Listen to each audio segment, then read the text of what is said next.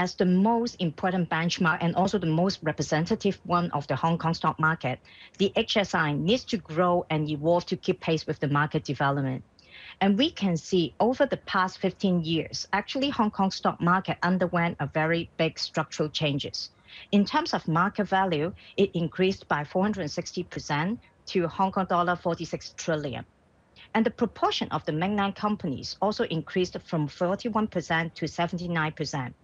And in the recent 2 years, we can see as well is that IT sectors overtook financials as the largest industry in the Hong Kong market. And I think if we see 3 years ago, we see the first WVR came to Hong Kong. And then 2 years ago in 2019, we got the first new economy stock came to Hong Kong in the form of the secondary listing.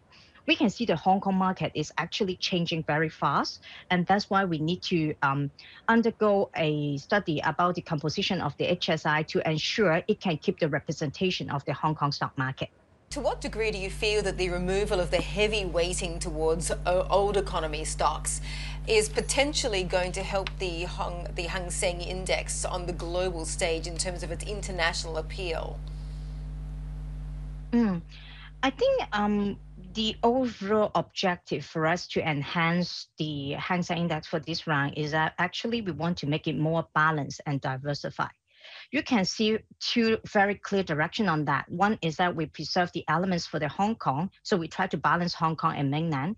The other one is that in terms of the constituent selection, we are going to be based on the 7 industry. It is another way to make the index to be more balanced and diversified. And in each industry, we target to have 50% coverage as well, so that we want to make sure we have enough industry representations in the Hang Seng Index and not biased to any particular segment on that. And also, I think in terms of the number of constituents, we are expecting to 100, and also the weighting we are down, reducing to 8%. All these kind of directions are trying to make the portfolio more balanced so that it can be a better representation of the Hong Kong market.